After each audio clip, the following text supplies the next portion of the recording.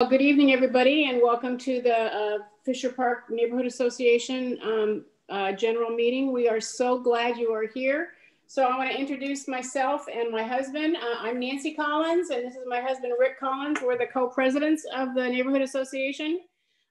We live on the corner of West Park and Acacia, gray house, big white fence around the backyard. So if you're ever walking your dog or want to come by, please feel free to stop and say hi, because we'd love to meet you all in person. We've got a lot to cover tonight. And we've got some city staff that have graciously decided that they would come on and make a couple presentations about some things. And we're here to have some general discussion as well, and answer a few questions. But we are very, very happy that you're here. And I think we're gonna go ahead and start. A couple ground rules.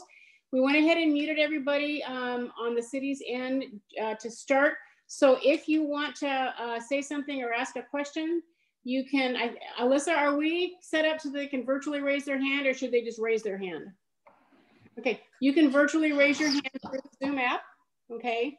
And we're gonna ask you to remain on mute except for any kind of questions and answers or open discussion questions, because that way it'll just flow smoother. City staff is giving up their personal time to be here, and we appreciate that. And we want to honor that for them. So if you would mind, and if you're not on video, we'd love to see you. We'd love to put a face to a name. So we'd love to go ahead and see who you are, and like I said, get a face to a name. There's two ways to participate in the meeting. You can ask a question in the chat box, or there's the raise your hand feature, like I said. So let's go ahead and start with the agenda. So I'm Nancy Collins. This is my husband, Rick Collins. We're the co-presidents. And just so you know, we came on the Fisher Park board about a year ago because we wanted to be the party planners.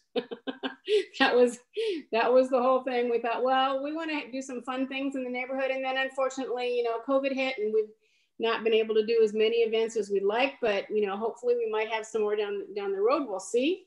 The rest of our board members that are on here, I would like to introduce Ryan Murphy. He's our communications guy. Ryan is amazing, and everything you read and see that comes out of the association is for him. And so you need to give him a big attaboy and buy him a Starbucks card, because he probably works harder than everybody on this board, including myself and Rick.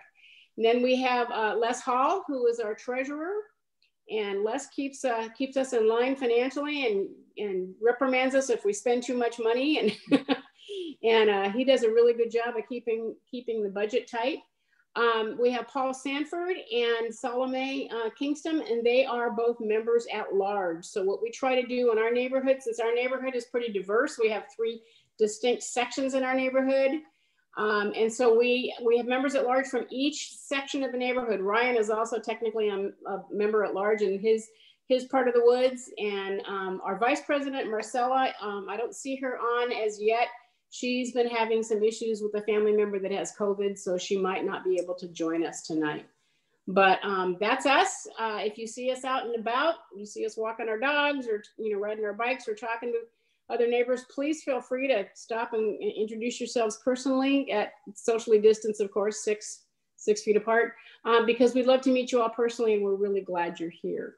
So from that, let's go ahead and turn it over to Les Hall, who's going to give us a real quick treasurer's report.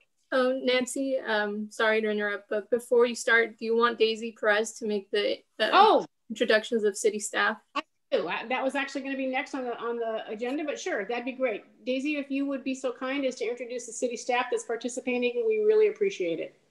Thank you so much. Nice to virtually see and meet everyone. My name is Daisy Perez. I'm the assistant to the city manager for the city of Santa Ana, and there's a couple of staff members on this call with me. So first, I'd like to introduce the Parks and Recreation Executive Director, Lisa Rudloff. Lisa's amazing. She's been with the city for a few years. And then we have Ron Ono. He's been with the city over 50 years. So this is Ron. He is our parks guru, but I think his official title is Admin Services Manager.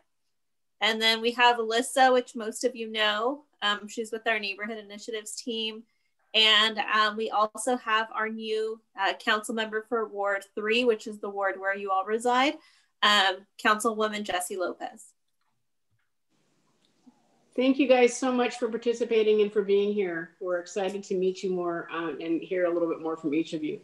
So we'll go ahead. Like I said, I went through the call to order. I went through the ground rules. So Les, if you would like to give us a quick treasurer's report.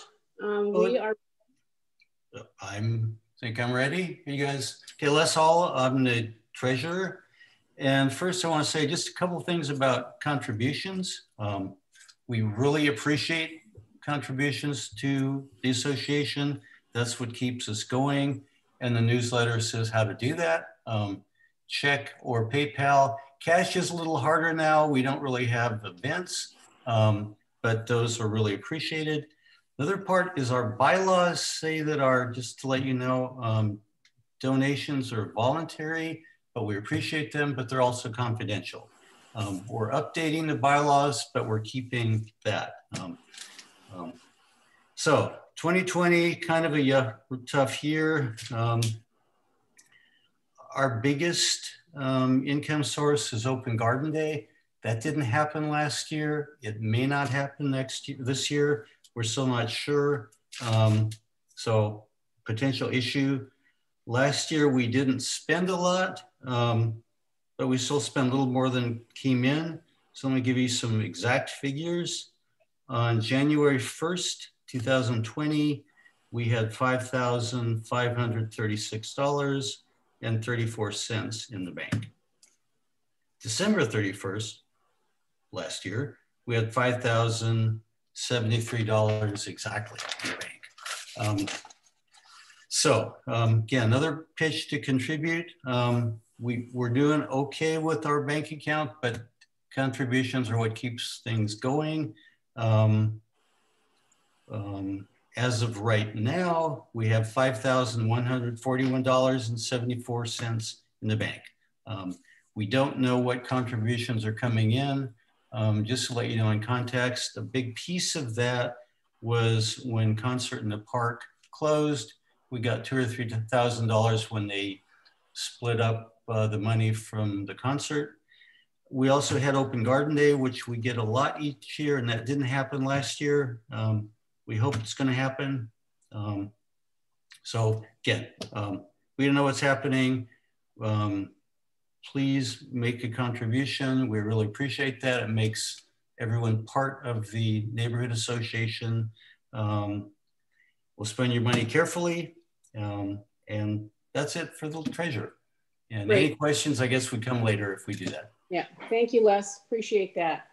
Okay, so the next thing that we have on our agenda, we actually have an open position on our board. And we had someone that was filling the secretary position, and the secretary, pretty much all you have to do is just take the minutes, take the notes from the board meetings and the general meetings and the minutes, and then you upload them to the Google Drive that Ryan has created. So it's really not difficult.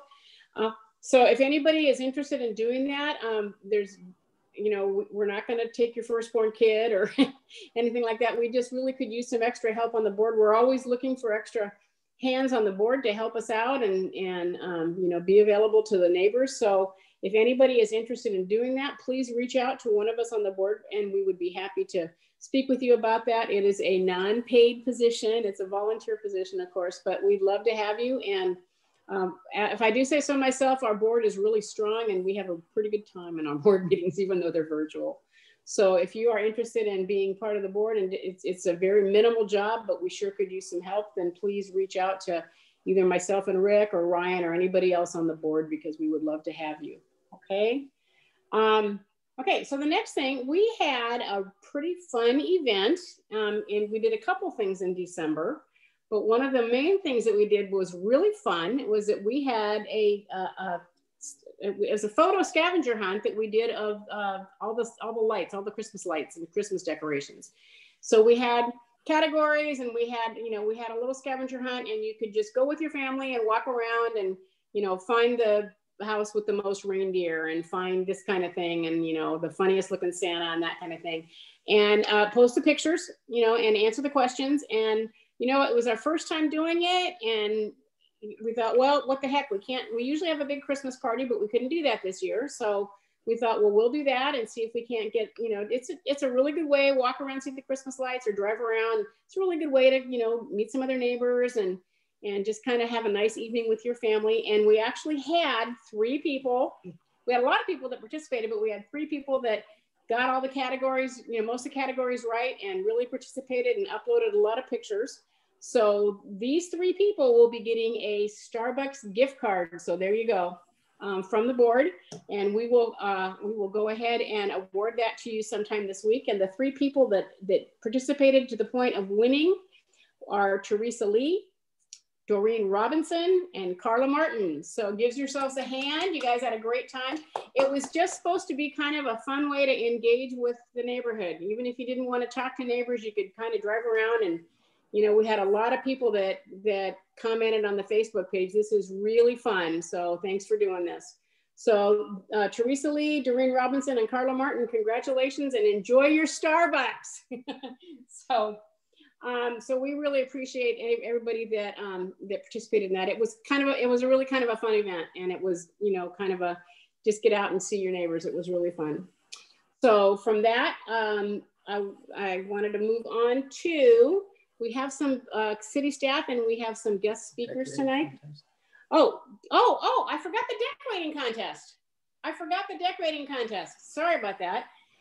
We also had, sorry, it wasn't on the agenda, so I forgot to say it. It is now. So we actually had a decorating contest, and we had the board members drove around, and we voted on, you know, whose house was the best decorated and what was the categories and what was the criteria.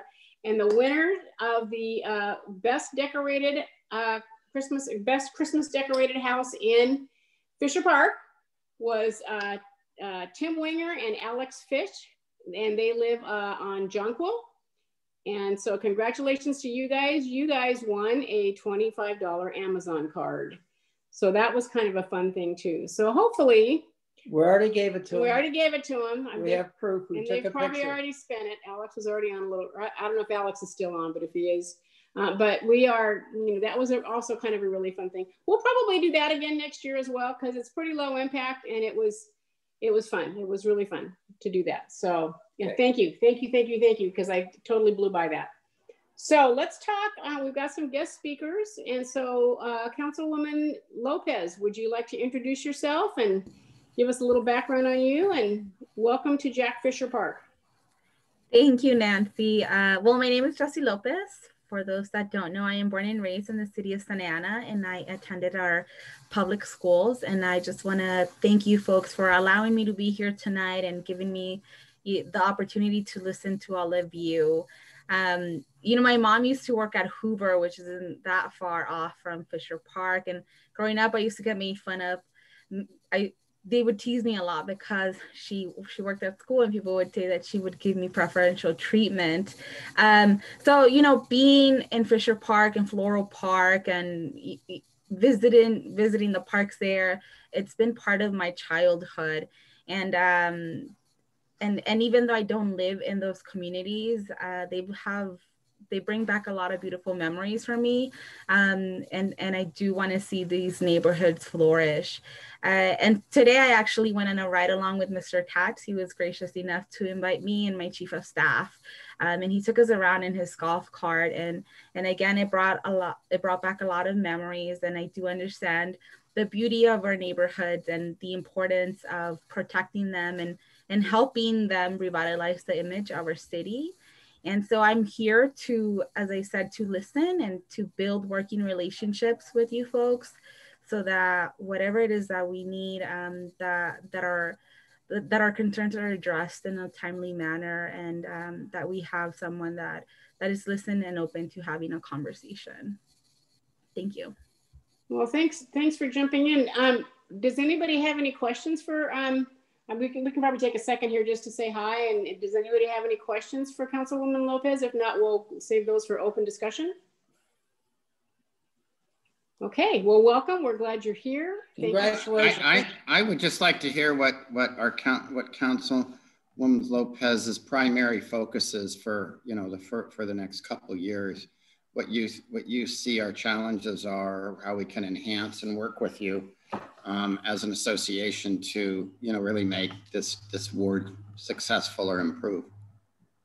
Thank you, and thank you for welcoming me into your meeting.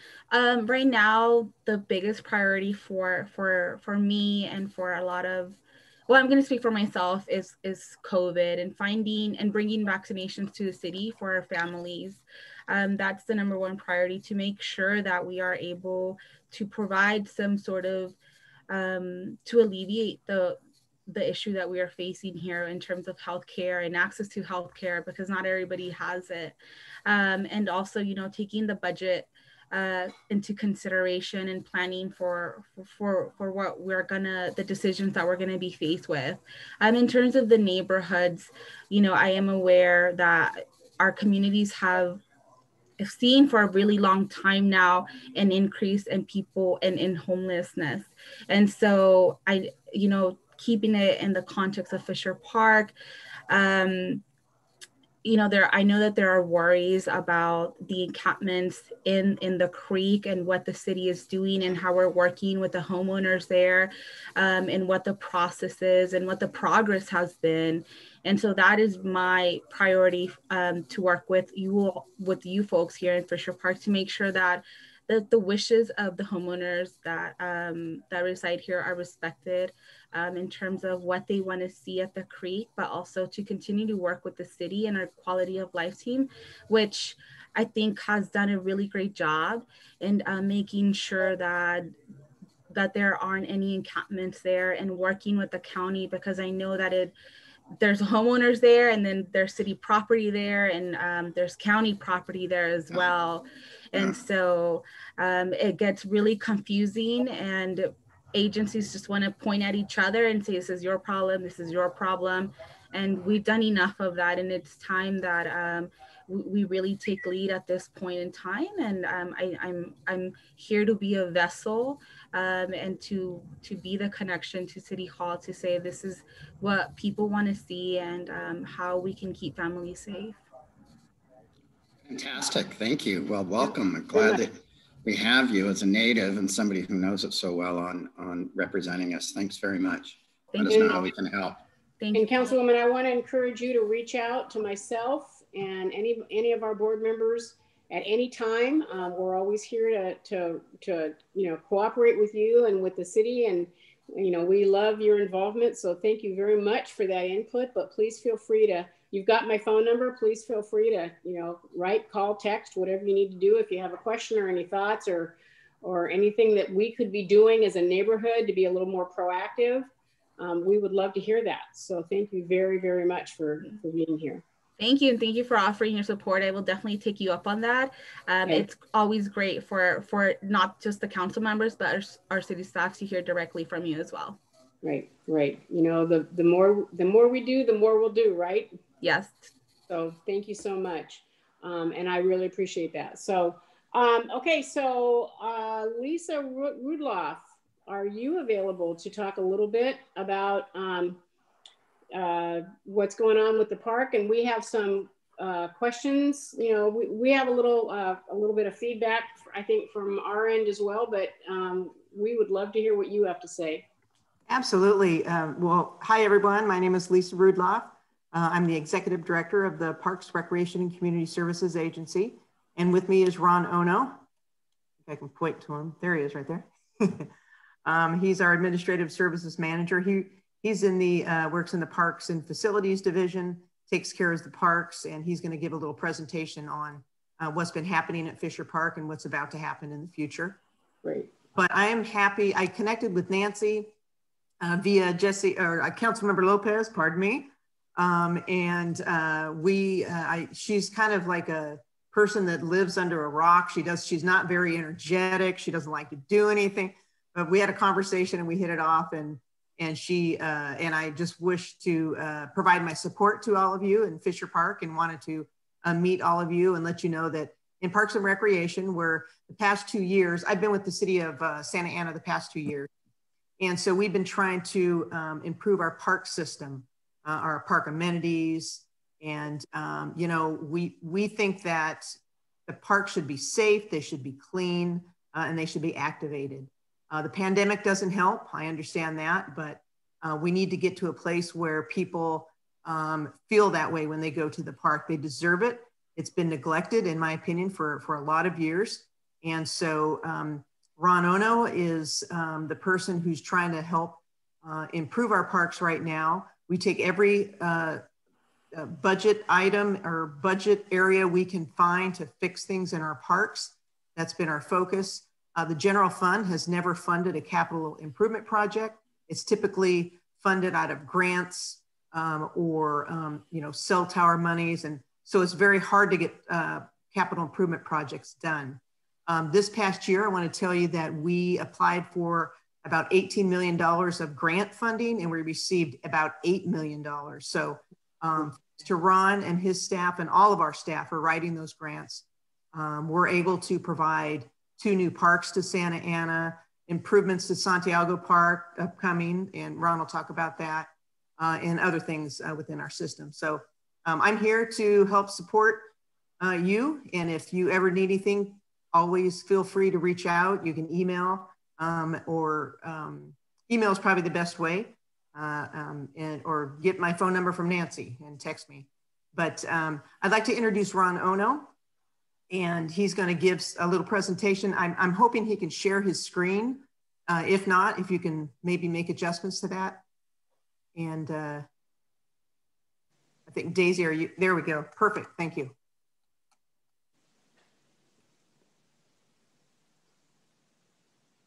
Thank you. Thank you for inviting us to your neighborhood association meeting. It's been a long time coming. I remember some of you when we actually volunteered to build the playground equipment. I think Nancy and your husband were there. So great opportunity to getting together. I prepared this presentation based on Fisher Park, but we can talk about other park improvements if you'd like to. But I've identified the recent and future improvements at Fisher Park. Next page. But before we go into that, I'd like to go over our general operational improvements so that you have a full understanding of our staffing level and how we're handling our park improvements and maintenance contracts and custodial contracts. For a long time, we have suffered in funding, but just recently, within the last year or two, thanks to Lisa, we were able to hire 5 park inspectors. We only had 1 inspector and 2 supervisors, but now we have 5 inspectors. Actually, we have a total of 6 inspectors because 1 is already been with us for a long period of time. 2 of the 5 inspectors are actually tree arborists, which really has helped us in inspecting our trees, our maintenance of our trees, identify whether a tree should be removed or saved. So they have helped tremendously, along with West Coast Arborists, who is another tree contractor that we contract with. The 6 inspectors are actually divided up in the north, 3 in the North Division, 3 in the South Division, and the division is separated by First Street. So there's 3 inspectors and a supervisor north of First, and a similar 3 inspectors and a supervisor south of First. The inspectors are actually now going through a training process where they're taking exams to become qualified playground safety certification inspectors. So not only will we have tree arborists, but we'll have inspectors that are trained to inspect our playground equipment to ensure that they are safe for public use. Their basic duties are to open restrooms and inspect the custodial contracts to make sure that they are doing what is specified. They also inspect our park landscape maintenance contracts to ensure that our maintenance contractors perform their duties as specified, picking up trash daily, mowing the turf on a weekly basis, fertilizing, pruning trees, ball field maintenance, and so forth. as they travel through the parks, they also identify repairs that's needed and report that to our general maintenance staff so that they can go out and make those repairs on a timely manner. The custodial contract cleans the restrooms twice per day. And the reason for that is they clean it first thing in the morning so that they're ready for public use, the joggers, the walkers, the public use and early in the morning. And the second cleaning is around 3 o'clock in the afternoon, mainly for our sports leagues. So ensure that the restrooms are clean for their operation and their programs. The tree maintenance contracts, also their funding has been increased. Again, thanks to Lisa, we've increased our funding to our tree maintenance contracts by about $250,000. In the past, we've only had $50,000 to maintain all the trees in our park system.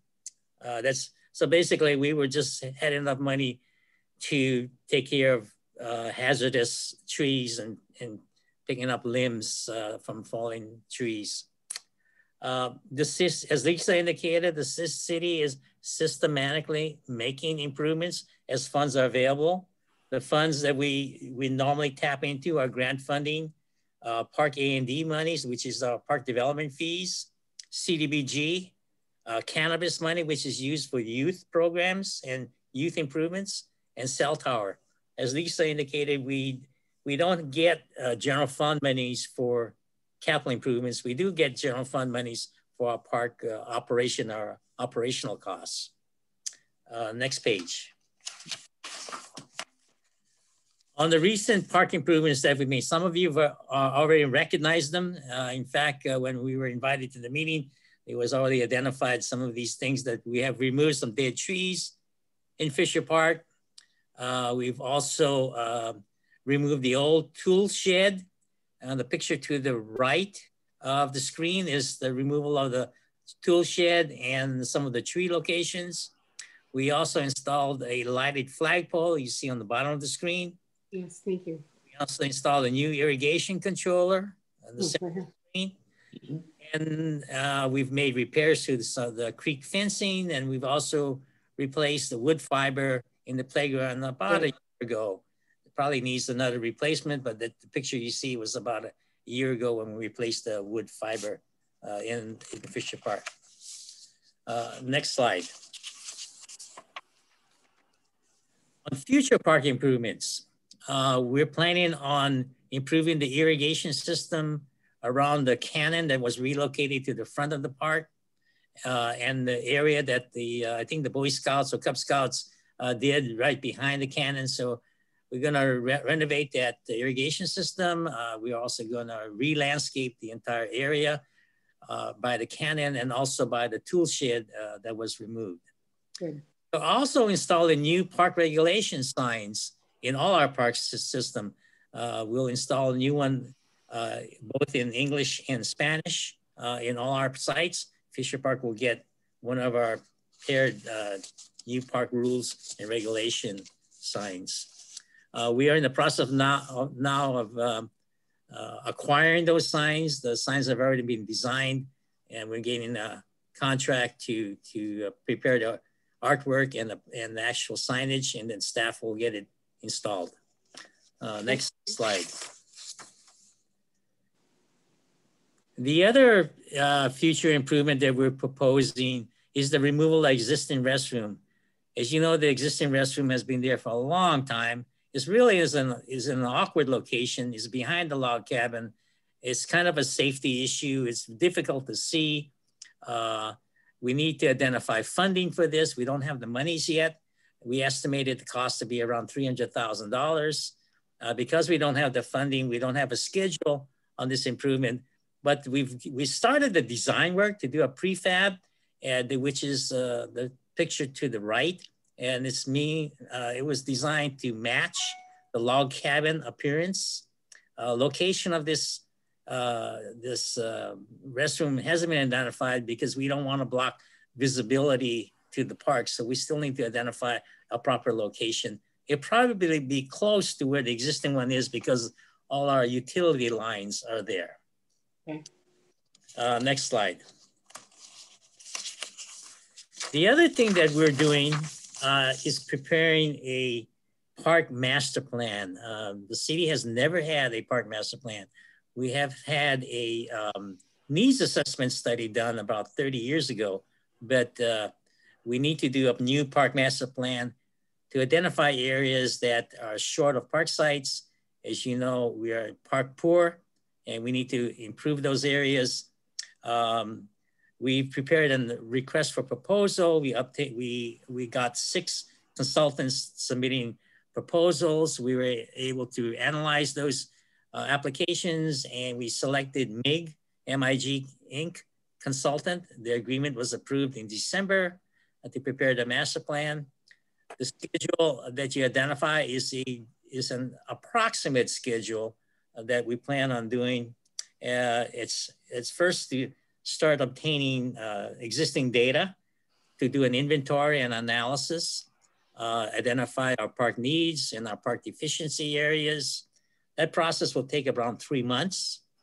The next phase would be evaluating and forecasting park needs and programs. This is where we'll get community input. We'll notify all the neighborhood associations when this process will be handled. Consultant will be on board. They'll handle us through that community input process. And this process will take around 3 months. From that, we'll get the recommendations and prioritizations. That's another 3-month process. The consultant will finalize the documents to present it to the Board of Recreation and Parks and the City Council for adoption. And that process, because of getting on the agenda and letting the council members know and the board members know what is in the meat of the document, that process is going to take around 4 months. So what I've indicated, it'll probably take about 12 months to get all this whole park master plan process completed. Once completed, though, the master plan will provide us a roadmap on where future parks should be developed. It'll identify the sizes of those parks. It will identify facility needs. It'll identify programs that the community would like to have. It'll identify capital costs, deferred maintenance needs. As you know, as we develop these new sites, we also need to identify funding to operate and maintain these new sites, as well as the existing sites. So the consultant will help us identify those costs and staffing needs to fully develop the park master plan and improvements. As I indicated earlier, the community will be fully involved in this process to help us complete this master plan that will benefit the city of Santa Ana. With that concludes my presentation. Next slide, I'm open for any questions that you may have. Yeah, just so I can add on a little bit to the, you can close the screen, Daisy, no worries. I just want to add on to the Parks Master Plan. Although it sounds, oh wow, it's this document, how boring, it really is going to help the city of Santa Ana. When I'm not there, when Ron is not there, when you all are not there, at least it's a plan that the community has input in, and we can create a system, a park system. They go in and they rate all of our amenities in the park. We ask the community, what kind of amenities do you want in your park? And so then we take these things to the city council when it's budget time, and then they decide if they're going to fund these type of things. We're still apply for grants and things of that nature, but it's going to give us this great data that we can go to the council with. And I'm not going to say, oh, this is what I think we need. I can say, this is what the community wants. And this is the plan that you adopted. And here are the facts, and here is the information. And so it helps them make an informed decision. So, so we're looking forward to that. We will keep you posted on the timeline and the community input. So everybody's involved. We'll have stakeholder interviews and things of that nature. We're trying to come up with creative ways to engage since the pandemic. I mean, some people don't like Zoom, you know, so we're going to have to figure out, at one city, they had a, what did he say, Ron? A drive-through meeting. I don't know. that's probably a disaster. But anyway, we'll think of something. But thank you, Ron, for that. And we'd be happy to answer any questions you may have. Yes, I have a question. Jim Farley. Hi. One of the nice parks, it's small in our area, is where the City Drive intersects Memory Lane / Garden Grove Boulevard. But it doesn't get much use. It's got some of the nicest equipment and stuff around, but there's no parking for anybody.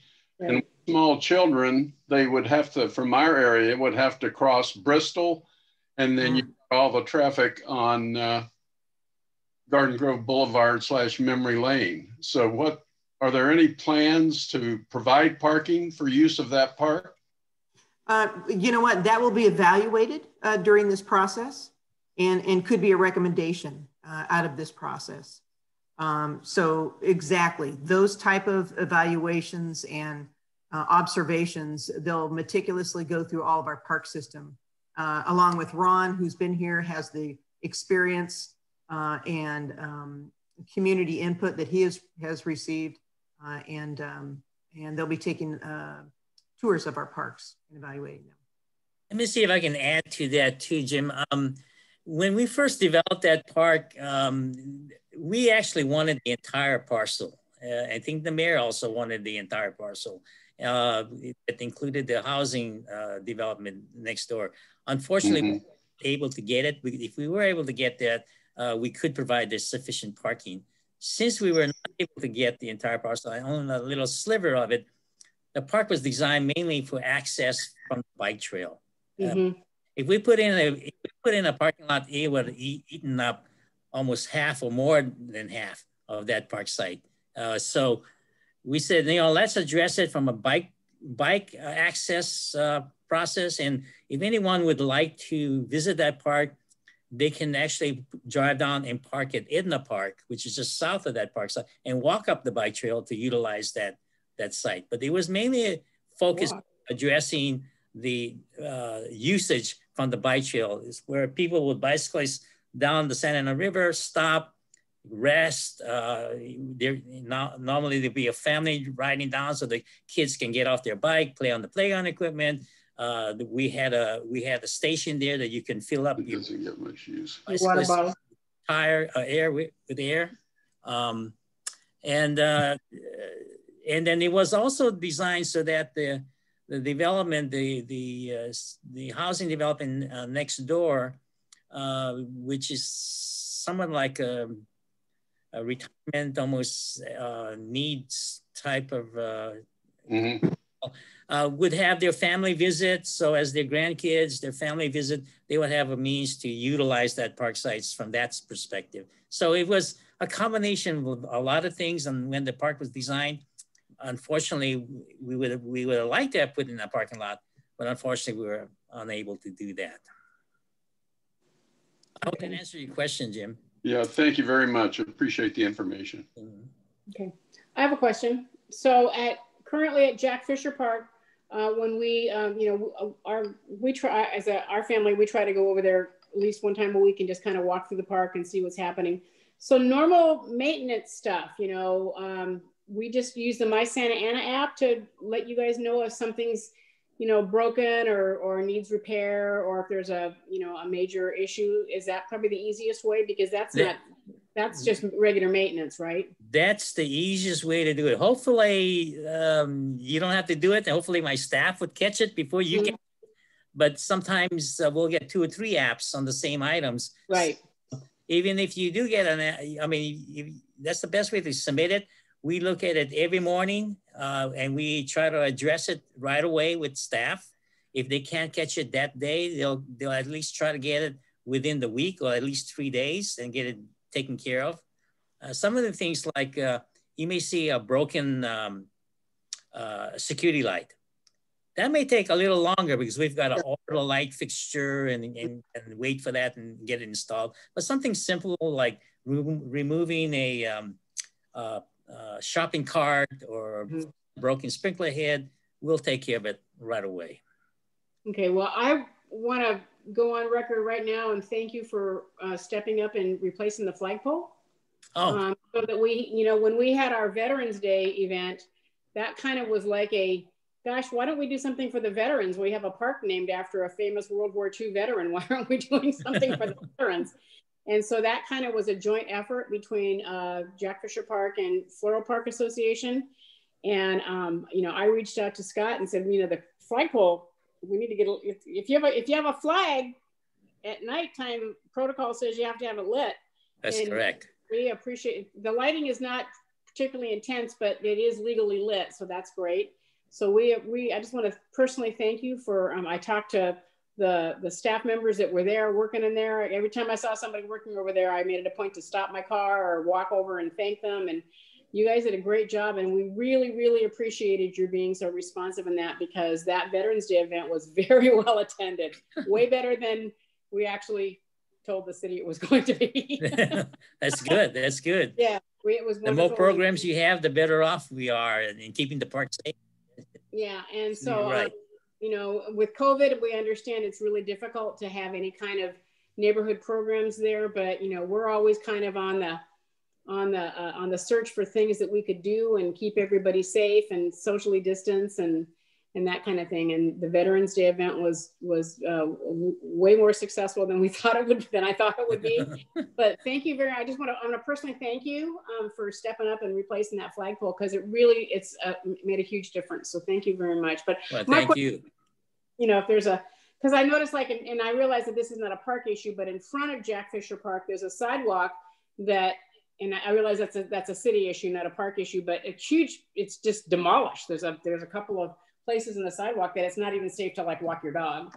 So that's the kind of thing. And when I walk through the park, I see stuff and I'm like, yeah, this probably ought to, there used to be, I'm not sure if there is anymore. There used to be a couple of broken tables, you know, the cement tables, and they were in really bad shape and not safe because they were sharp and they had rebar sticking out of them. So that kind of thing, we just use the app, right? And just correct.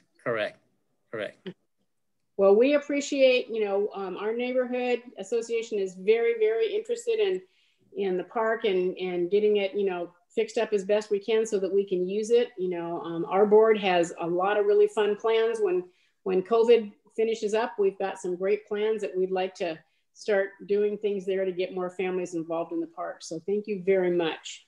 Well, thank you. Absolutely. Okay. If there's no questions. I have a question. Carla. Yeah, so when you were talking about the park's master plan, what is like the time for that? Is that a 5-year plan, a 10-year? It's a 10-year plan. 10-year, okay, thank you. Mm-hmm. I have a comment. So I grew up in Fisher Park on Park Lane and love the neighborhood. I visit Jack Fisher Park probably once a week with my little one over here. So we are very thankful for the fundraising you did long ago to get the play structure up and the landscaping that you're planning. But I heard that there was some talk of the fire pit being considered for removal. Well, it wasn't from us. I know that we have closed the fire pit because of an incident or situation that happened, but it was actually coming from the community. So we've heard it from an individual that possibly removal, and we've indicated to the individual, and you know, we don't want to react to one person. We would like to have a consensus of the neighborhood association and the community. If an item needs to be removed, we've got support, then we'll look at it and address it. Well, I know I'm not going to be the only one who speaks now. I'm the second Russell on this call, in case you thought. But I just want to let you know that it's a very important part of my childhood. My family has had fires as a family at that park almost once a year at the very least, and we enjoy it very much. It's a part of the history of the neighborhood, I believe, and I would love to know more from our resident historian here, but I believe it's part of the WPA part that makes that park so unique. Mm-hmm. There is no park that has features like that anywhere in Santa Ana. And one of my favorite things to do is actually invite play dates of my children to come, and we have such great joy at this very unique place in Santa Ana. And I would I know my mother, Barbara, who is obviously lived in this neighborhood much longer than I have, or is going to speak to it as well, but we don't want to see that go. And so is there, when you know, when you guys go through and this gets addressed through the consultants, we actually love the fire pit as well, but it concerns me that it's not safe. You know, the rocks are loose, kids are climbing on it. It fills with water when it rains. So that's my question is it possible that we could maybe renovate it and make it a little bit safer? Because it does concern me when I see kids climbing on it and running around the edge, and it's pretty deep drop down there. It is a super cute fire pit, and our association has actually used it a couple times as well at events. If there's a way to make it, you know, a little bit safer, that would be the hot ticket. So, yeah, Lisa, I have a question for you. It seems like there's a catch-22. My understanding is we're not allowed to use it as a fire pit. Is there a prohibition against a fire pit? That seems to be I think that's one of the issues. If you can't use it as a fire pit, that takes away a big benefit. I can see problems after 10, people having fires in the middle of the night, but I thought there was a prohibition on that. Can you clarify that? Because if we could use it, it would be great as a usable fire pit. It needs to be cleaned up and made safer.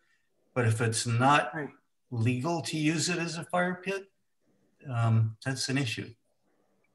I don't know, Ron, is it not legal to use as fire? I mean, to me, you can use it as a fire pit. We just need to make sure it's maintained and safe for people. But what does the... Maybe I have a question. I think there are maybe permits that you need. It's a very complex process.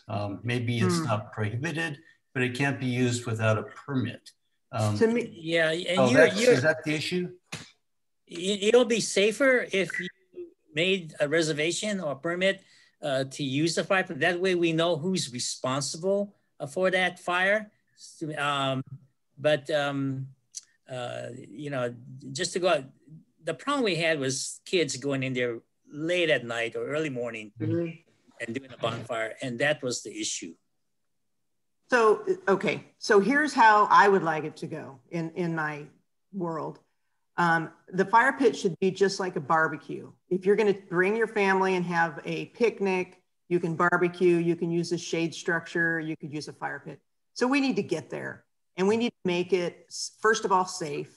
And we need to clear up our process on permitting, which we're trying to do right now. So what does it mean to get a permit? Can you just go out there and have a family picnic? Can you use every amenity there? Do you need to reserve it? We need to do a better job at cleaning that up to make it easy for people to utilize the amenities at that park. So there is a past practice, but the goal is to make it usable for the community, and we will certainly get there. So thank you for telling me that. I did not know. I can add one more comment since you both have joined us for this meeting.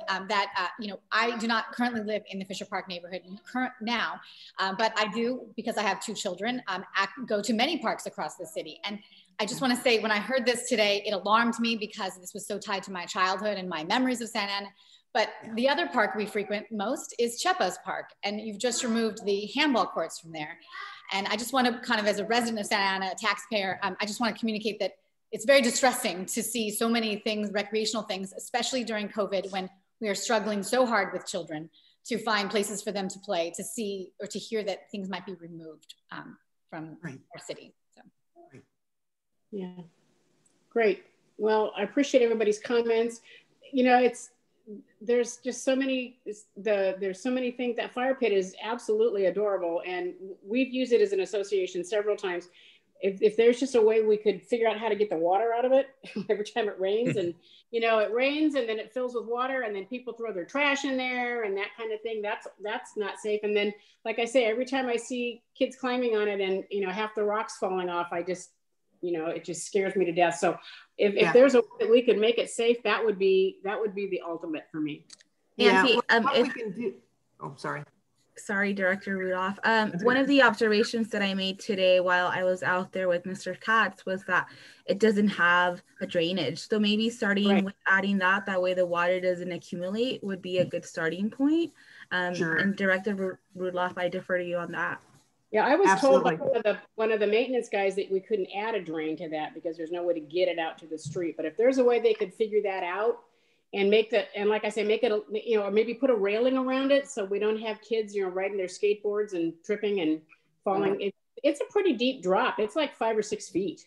Yeah, so let us do an assessment of that. If Ron can have his staff do an assessment of what it would take to make it safe and accessible, and then he usually gets a price quote on that, and then we'll go from there. So we'll take a great.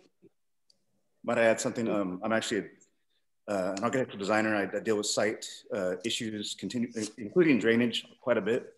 There's passive drainage systems you can use, such as percolation. Right. Where you basically create a underground retention basin. Water filters in, and then it goes back into the groundwater system. So there's possibilities. It just costs money. Sure. Yeah, that's okay. We can make an assessment. We can find out that we do this all the time. Okay, how much is it going to cost? And then we'll see what we can do. And I know our neighborhood, we've spoken to several neighbors that would love to, once the COVID issue settles down and it's safe to do so, we have several neighbors that would love to participate in a clean up the park day or spruce up the park day, maybe add a little bit of landscaping, in front of the cabin, there's nothing. It's just dirt. And there's a little flower bed there. It'd be nice to, plant some flowers. I did ask about a year ago, I said, can we at least pull the dead plants that are in front of the cabin? And they were nice enough to do that. And we've had a couple outdoor movie nights. They were so fun. Once the city releases that again, we absolutely are going to be on board with that. We had a jazz night there about a year ago. That was really fun. We got one of the local jazz bands out and we were able to pull power from the cabin, and we had a jazz night there. That was really fun. We had one of our best events that we had there was a year ago this last June for Father's Day weekend. We called it Pancakes in the Park with Dad, and all the neighbors came, and we rented a griddle, and we did pancakes and sausage and coffee, and gosh, we had a bunch of people at that one, probably 150. Yeah, we brought games out for the kids, and so our neighborhood is definitely interested in participating and keeping that park, active and going. And even, I know that once the city, life gets back to normal, if it ever does, we would love to participate in a spruce up the park day and maybe get some things done and kind of make it a little bit prettier than it already is. So absolutely. Please keep us in mind, because we definitely have the manpower to help. Excellent. Lisa and Ron, I would like to just say that as a resident in Fisher Park, I drive by it every day. I've seen huge improvements over the past year. In the park, it looks so much better. The grass was dead almost always until about a year ago. I've seen plants cleaned up. I see security in there all the time. I do check the bathrooms because I just worried they were such a problem for drugs and such for a long time. So I think what everybody's gone over here is really some good information, but I do want to make sure that the improvements have been remarkable. And I mean, for those of us that have lived in the neighborhood for 10 and 15 years, it looks better than it has in ages. And there's always upside. And I think everybody brought up some good points, but I do want to let you know that I'm impressed with the management and the improvement over the past year, and look forward to a bright future. So thank you very, very much. Thank you. All right. Thank you. Okay. There's a question here from Barbara. Are there plans to replant or replace any? I didn't see what the rest of the questions were. Where'd it go? Probably a landscaping question. So maybe when you guys do when the consultant comes in, like I say, there's definitely, thanks for pulling the dead trees, by the way, Ron. Oh, not a problem. I'm glad to do that. And the Ucky shed, I really appreciate you. That shed removal really opened up the park side. It's really, the visibility now is a lot better. Well, there was a lot of homeless that were kind of sleeping behind it and right behind it, and it was all termite infested, and You know, I never did know what it was. And then I asked one of your city staff that was there on Veterans Day, I'm like, why do we even have this thing? Because it's really, so thank you for that. That's a big deal. And for getting rid of the 2 dead trees. We appreciate that. No. So and going back to Barbara's question, she asked if they're going to be replaced, trees replaced in neighborhoods and parks. And we did have an increase in our tree budget. It used to be 50,000, as Ron said. Then we moved it to 250,000. He blasted through that in half the. But it's because our system, our trees need so much help, and so we'll continue to ask for more funding to take care of our trees. We need to, trim up the skirts, keep them safe for the community, make sure they're not diseased, and so that's our goal to do that. Thank you for the. Okay. All right. So if there's no more questions about the park, let's go ahead and move to open discussion. Ryan, I'm not seeing all the questions, so can you? Yeah. Mark asked a question about, and I saw a partial question about riverbed access. I didn't see what the whole question was. Yeah. So Mark said, any chance of gaining access to the riverbed via the park? Not sure if our guest speakers on here can speak to that. Maybe I can help address that. If you all remember, the park used to have a fence only about a couple of feet high, open pipe rail fence. But because of all the homeless activity in the creek, there was a request to actually install, I think, a six, maybe 8 foot high fence that the county uses to prevent access into the creek. So that's what you see at Fisher Park right now, is that fence to block access. So to regain access to the creek, we would almost need to address the homeless issue in the creek itself before actually providing access, because you're going to contradict what the city wanted to do, is to prevent, or the neighborhood wanted to do, I say, to prevent access into the creek. Yeah, it was really bad until that fence. It's a lot. I mean, we still have, homeless and people that are struggling still in the park. Every day we see them, but at least they're not coming as much through the creek. They're coming up from the outside. So I think it's cut way down. So, there was that creek fire in September that was really huge. And then last summer, there was that one guy that was continually setting fire. Yeah, we had several fires, like 8 or 9 fires or something like that. 12 fires. 12 fires set in the creek bed. So, that's another day's discussion. There's so many, right. If they could clean out some of the non-native trees down below, actually in the creek bed, not on the banks, but in the creek bed, that's where they're living and hiding. If we could do something about that, I think that would make a big difference. But that, that's another day's discussion. The City of Orange did a good job with that in Grijalva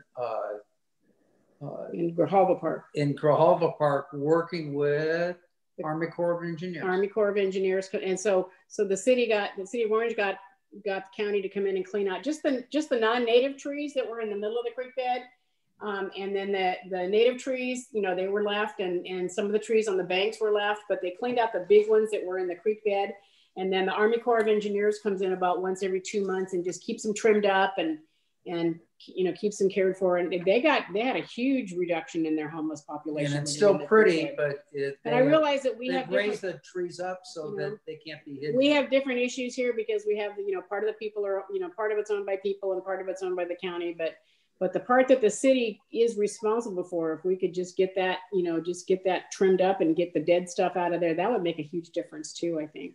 Yeah, I don't know if you all remember, but really several years ago, we applied for a grant to create a butterfly garden in the creek along the creek bank, because the creek actually is an asset to Fisher Park and Santiago Park. Mm-hmm. It's an asset, but because of the undesirable activity we have, unfortunately, we had the fence had to go up to block access. And I hope that's only a temporary measure. I hope we can actually get that removed at some point, and then beautify the creek so it becomes an asset to Fisher Park. In fact, at Santiago Park, we got a grant to design the entrance from Main Street to the picnic area, to the log cabin. And in that project, we're actually putting in viewing decks so you can look into the creek, hoping that it'll completely get beautified. The negative element will be eliminated.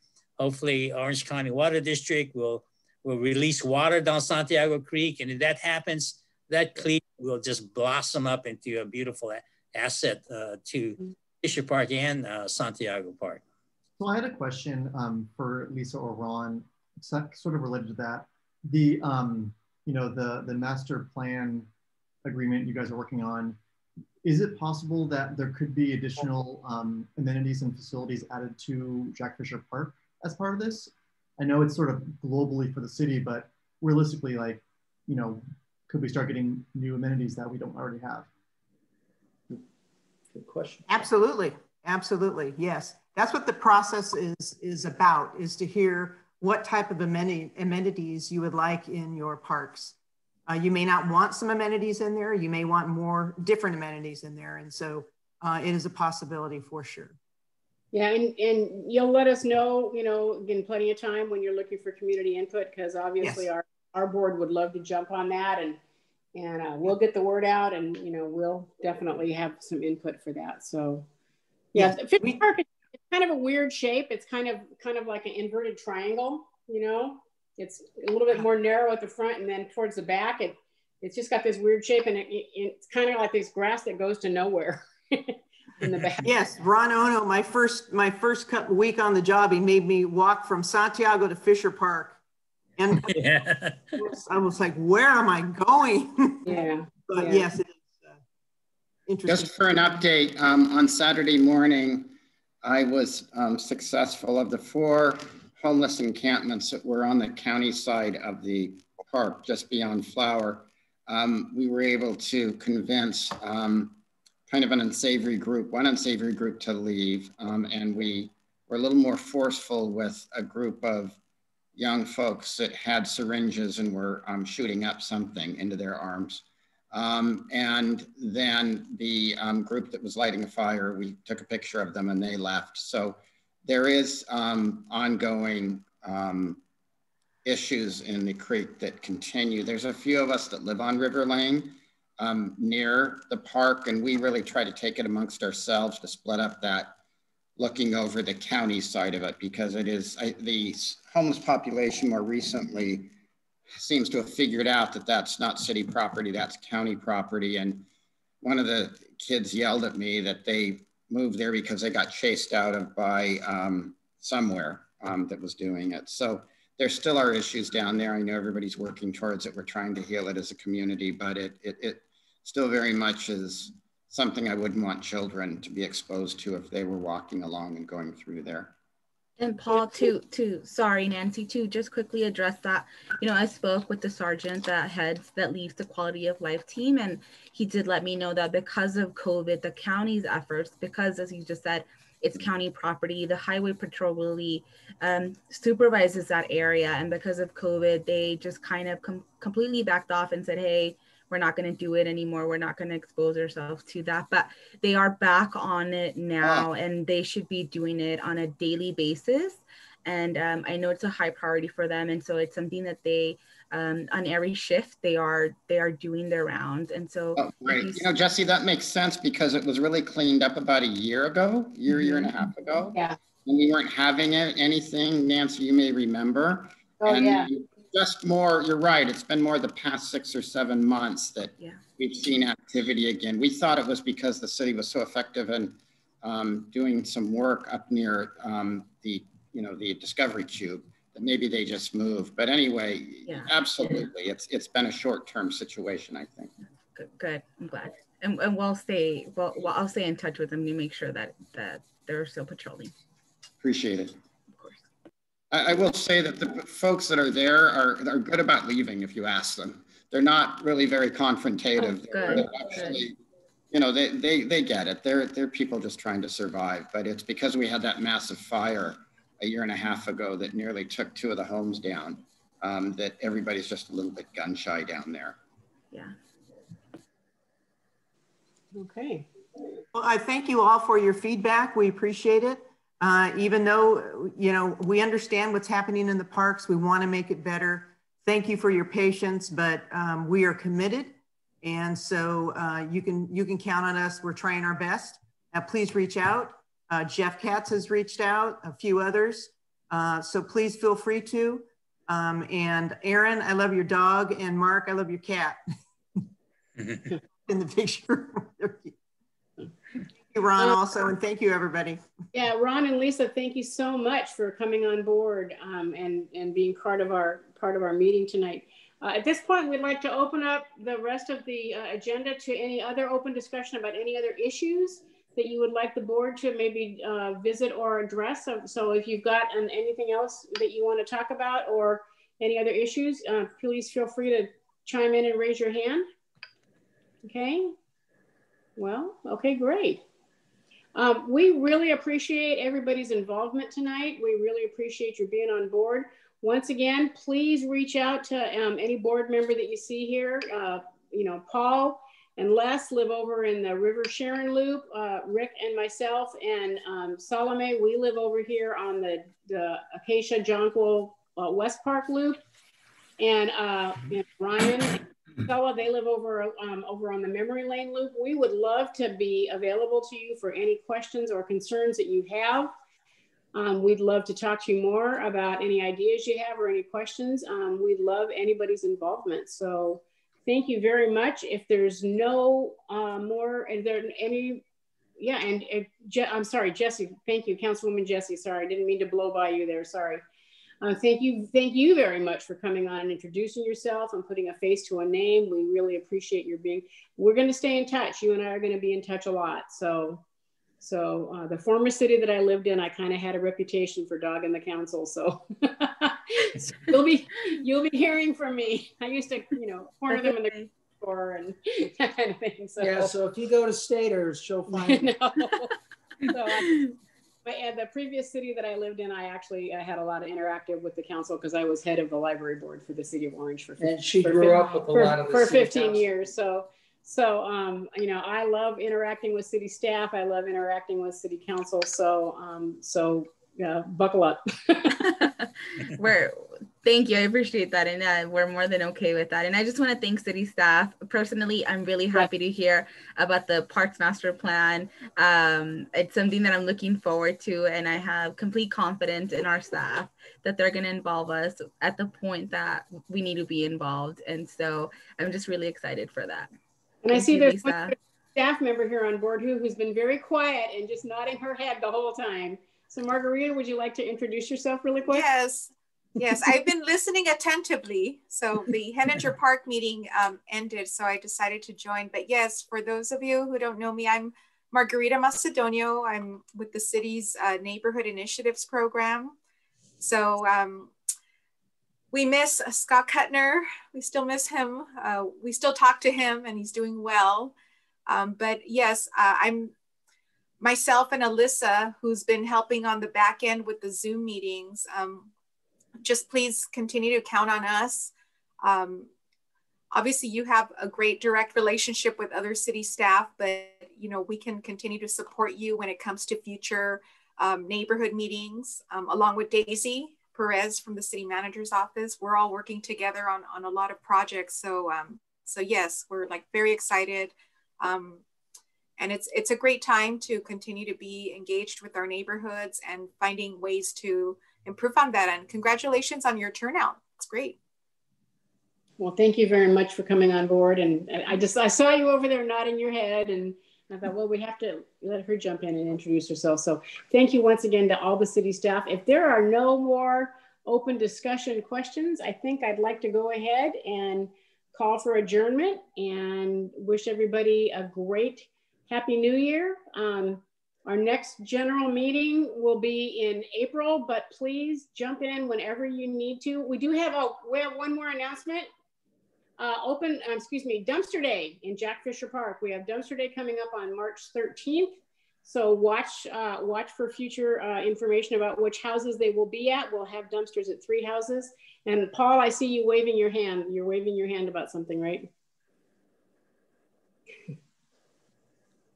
You're still muted, sorry. So anyway, thank you to our board members that did participate. Thank you to all of our neighbors. Once again, one more time, please, if you see us out, you know, walking the dogs or walking by, please, you know, stop and say, you know, I'm so-and-so, and I appreciate you guys being here. We really appreciate all the neighbors' involvement. And thank you very much for your participation. And we're gonna go ahead and adjourn our meeting. Bye, everybody. Thank you. Thank you. Bye. Thank you very much.